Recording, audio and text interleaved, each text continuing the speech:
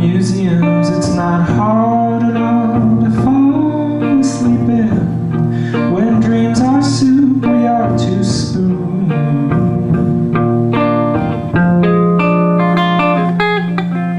Spoons and running circles round the bed. I paid a dream an empty beach where my spirit combs the sand. Where I am a bomb, you are a fire in a can. And where I split my head into collapse, I fall asleep amongst the forks and knives.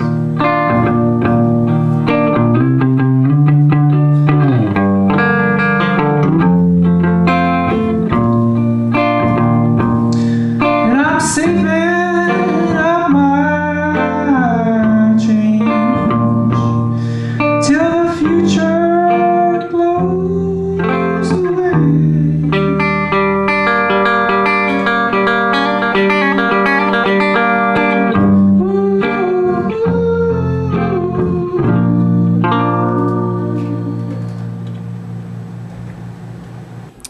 Hi folks, my name is Sandro Perri. I'm a musician from Toronto, Canada, and I write music, I play music, I produce music, and I try to do it as best as I can and as honestly as I can.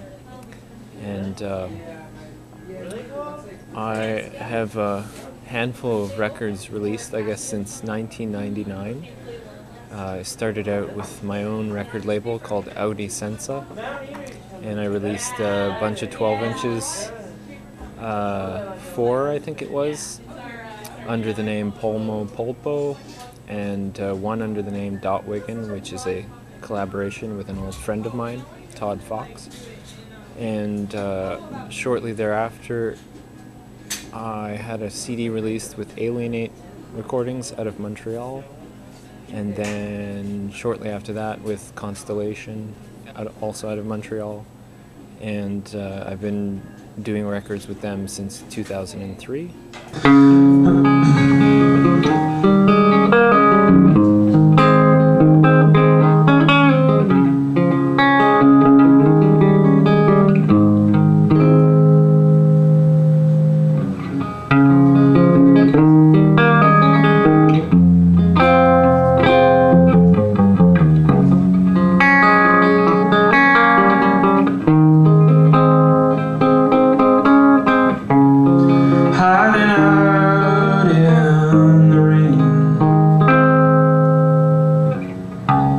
Comforts you, they say. Now wheel myself out again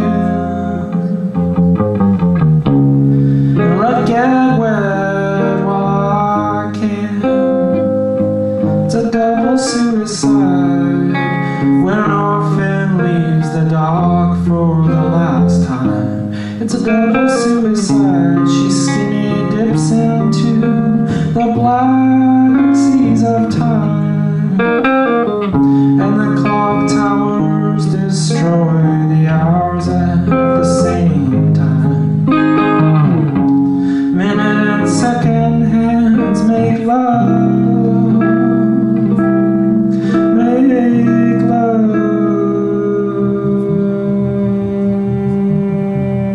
at 59. Shaking, I stand and wave until my wrist snaps open. Breaking, hear the womb calling. Waking to find a window where my dreams are open. And I break in.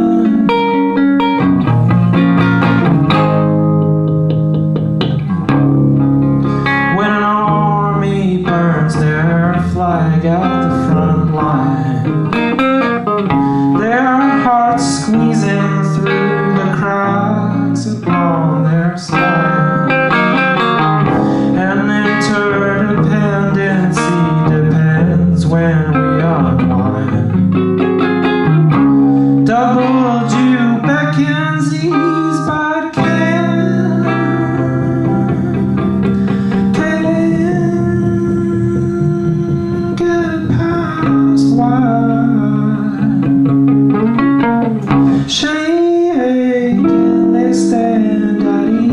until their necks snap open, breaking to hear the bombs falling and waking. Find a window, our dreams are open, breaking.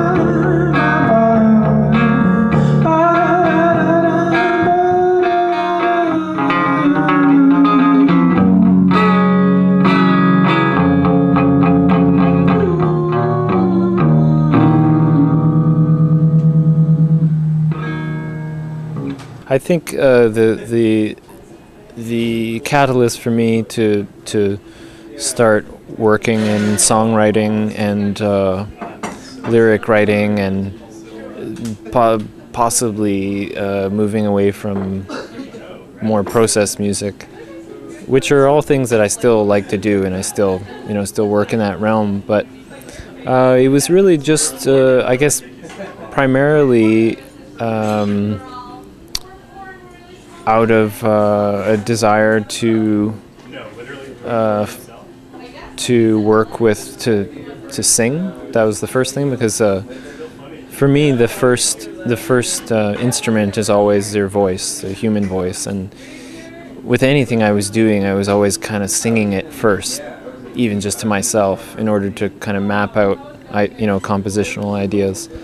And then I guess I just became interested in that kind of direct line from the voice, from the idea to the voice, and how there was nothing really in between those two. And I like I've always liked listening to singers. I mean, it's always been one of my major interests in music, and so I guess I kind of became a little more confident in myself to explore those things, and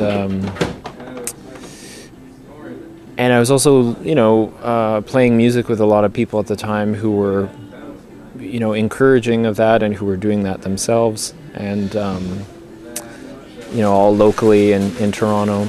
And I guess it was a timing thing. I was just at a particular point in my life where I felt confident to explore those ideas and have them be just as much a part of my musical exploration as anything else. I don't like to rule anything out at all.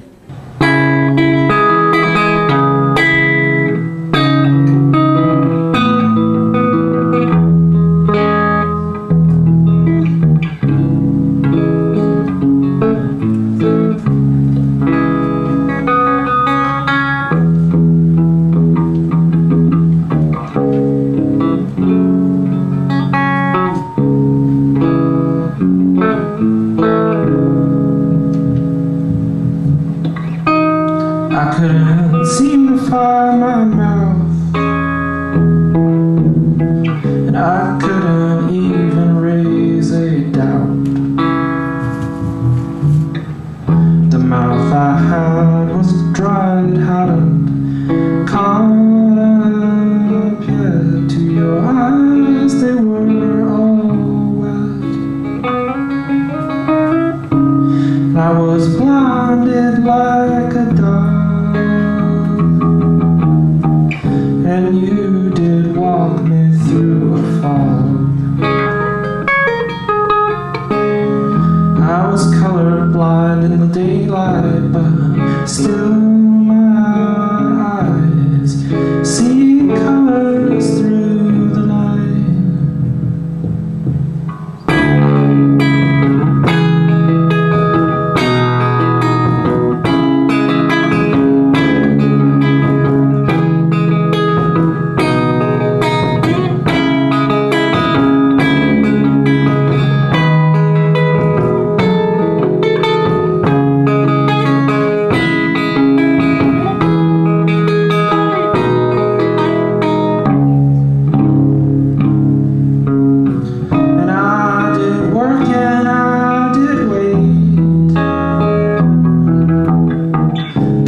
Some to burn when it got late.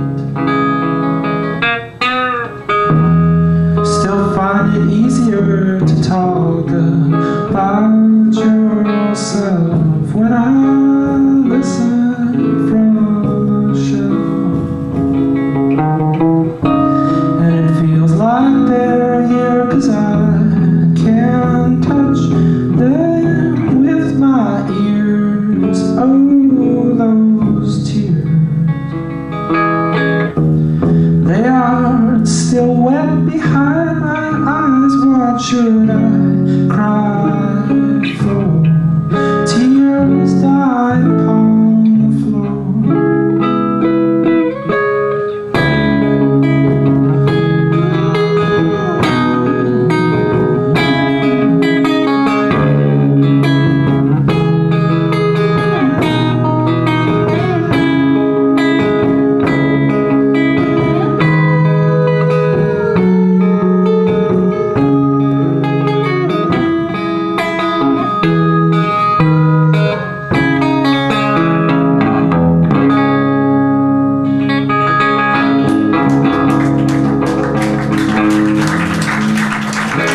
Well, the relationship between the plays Polmo Polpo and the Like Heart Swelling records is definitely more than just the titles. Like the compositionally, everything is, or melodically and harmonically, everything is the same if you listen to it. I think I may have changed some of the keys, which is possible, but as far as the shape of the melodies and harmonically what's happening, it's all the same. Even rhythmically, a lot of the time, it's the same ideas. I guess I just wanted to show that when you write a piece of music, and this is the way it is for me, I think it is for a lot of people, that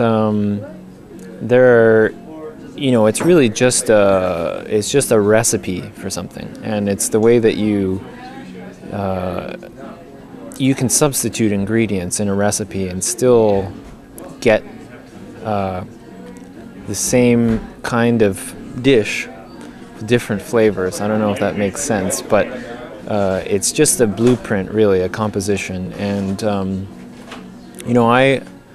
I think that way when I'm writing music, when I'm playing music. I'm always very aware that it can go in many different directions, and it's just the direction that I choose at that moment really is just temporal. It just has to do with that day, really. And I think that there's no ultimate version of any song that I would ever write, and so I guess I just wanted to kind of explore that idea, and also to show that there's really not, those superficial differences are really just superficial, and that I think it helps to be able to hear music more that way. And as a listener, I feel like it allows the listener, gives the listener allowance to fill in the blanks themselves as well when you're listening to a piece of music, and as far as adding the lyrics, that was an afterthought. All of those lyrics were added after those pieces were written, and thematically, some of them were very obvious as to what I should follow, and some were really more formal, like a more formal approach to writing lyrics, which was phonetically, melodically, all of those sorts of things. And I think that, I think that probably sums up the connection between the two.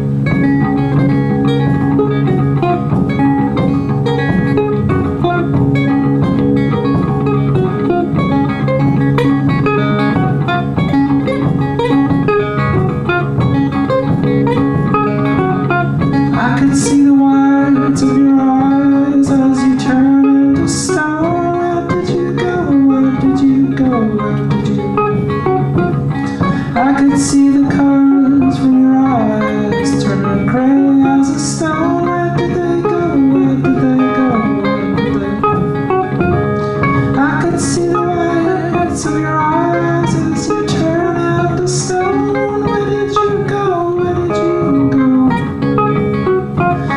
I could see the colors from your eyes turn to gray as a stone. Where did they go? Where did they go?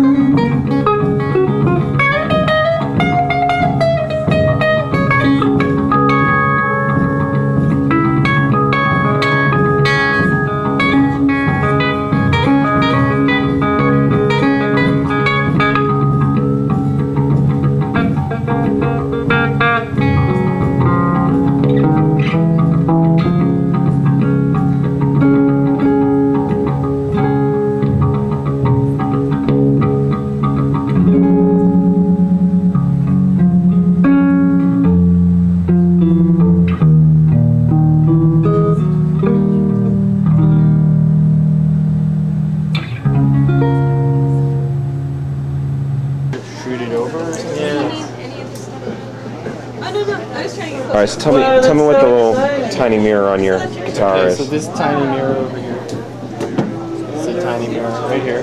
If you look in it, you can see yourself. It opens up a portal to another world, so to speak. A world that the Prince Rama of Iota probably knows a lot about. Maybe get a shot of these guys because they know a lot of it. So it's triggering. It's a thing that a friend of mine, Eric Chenot, introduced me to, which is using a gate, triggering a gate to open up different sounds. And so I'm putting the synth through that, and it's actually not hooked up right now, so it's a little bit of an anticlimax. But that's what's happening there. And I can put anything through here and open up the door, and you'll hear that. There's a little green dot blinking right there. Yeah, it's evidence. Yeah, that's evidence something that something is going on inside the Schnickerbocker, which was this Schnickerbocker here was built by a friend of mine, Shaheen, in Toronto. He's an electronics whiz, and he built this special box for me, which these guys have christened the Banana Box, but its other name is the Schnickerbocker. So.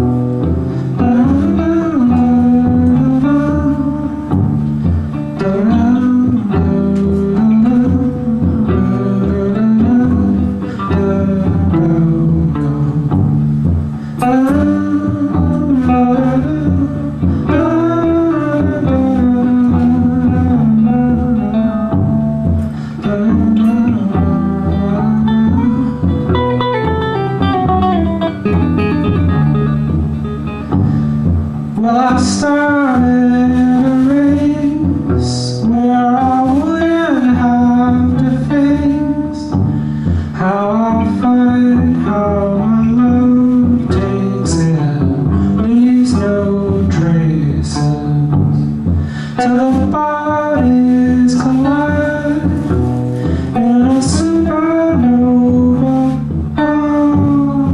Now the work, now the fight to you, like those places.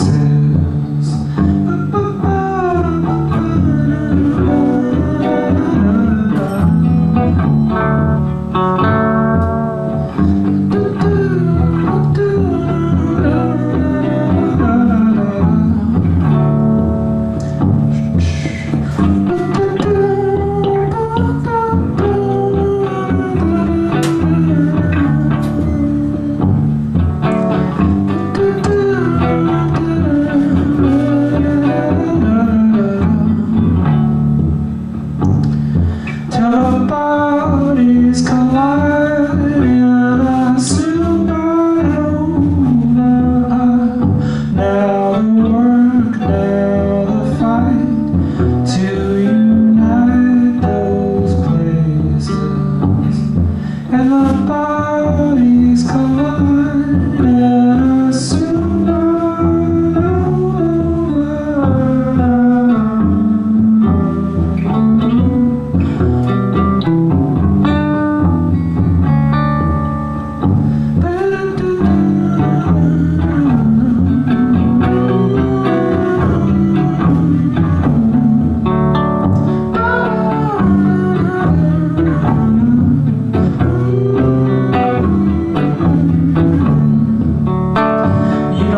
To save your love, it supplies. I don't have to hear it stare in your eyes. If you see me falling, don't catch me out loud. I can see the sky in the palm of your hand.